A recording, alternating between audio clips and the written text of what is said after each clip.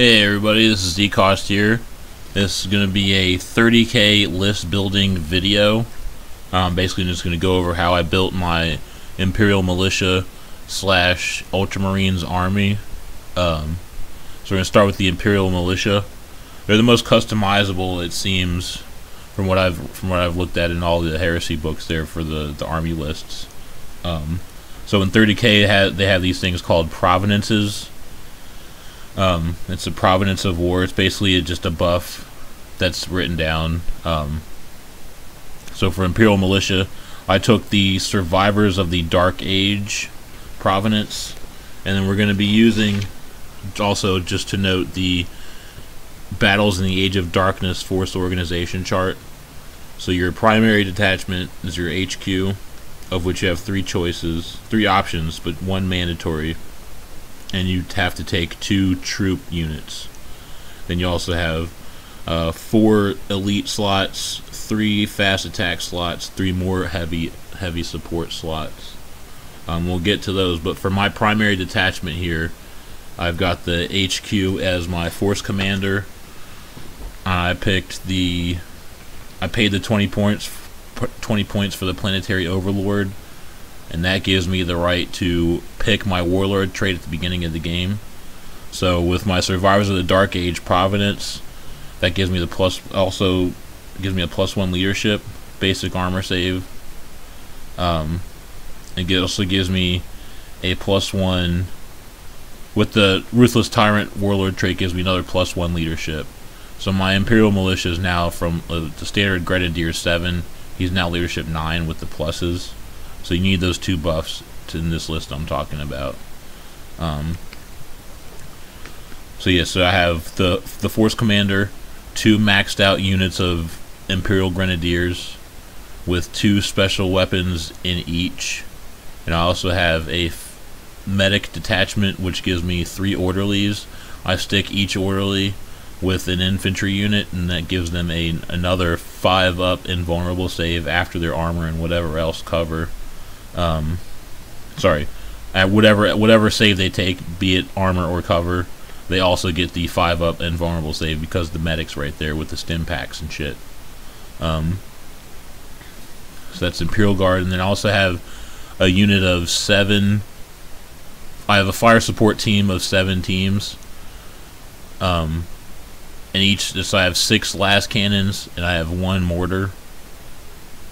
It's basically, you kind of have. I'm purposely taking that setup. Most people would say just take the autocannons, you get more shots.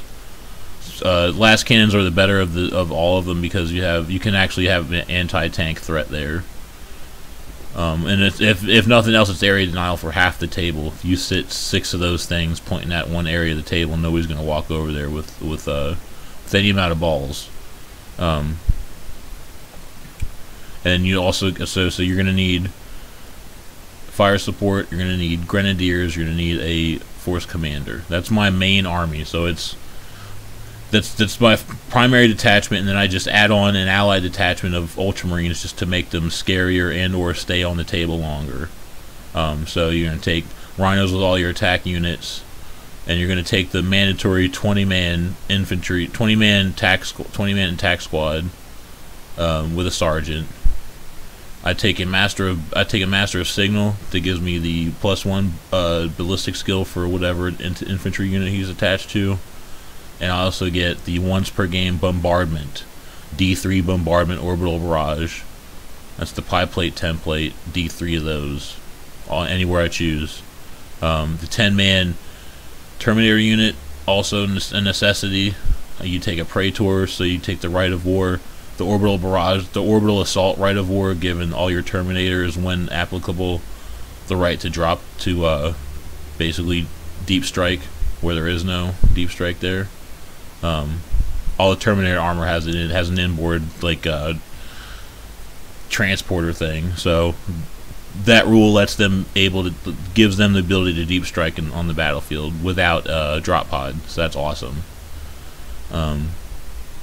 Like I said, take rhinos with everything. Put havoc launchers on all those rhinos. That's 3 havoc attacks each shooting phase, and it definitely hurts. It's very annoying for the other player to have to deal with that on top of everything else.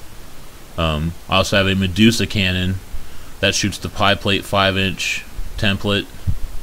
I'm not going to take the Phosphex shells anymore. I took that last game. It didn't really help me out much.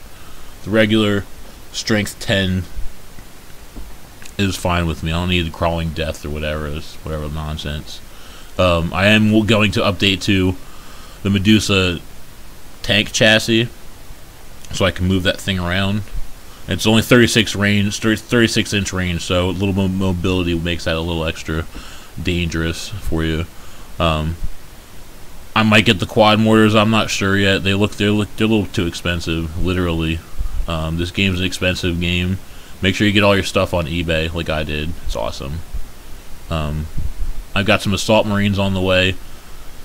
They'll be fun to mess with the rules here. I'm gonna do another video with my updated Ultramarines list, so it'll be all Ultramarines. I will eventually have some Fulmentaris Terminators. It's Cataphracti Terminators with missile launchers, Cyclone missile launchers on their backs. It's pretty nasty. Yeah, more videos to come. The contest is still going on. We're at 172 subscribers now, so keep it up. There's still time to get in and get your chance to win a free copy of one of our games from Panzerknacker Games.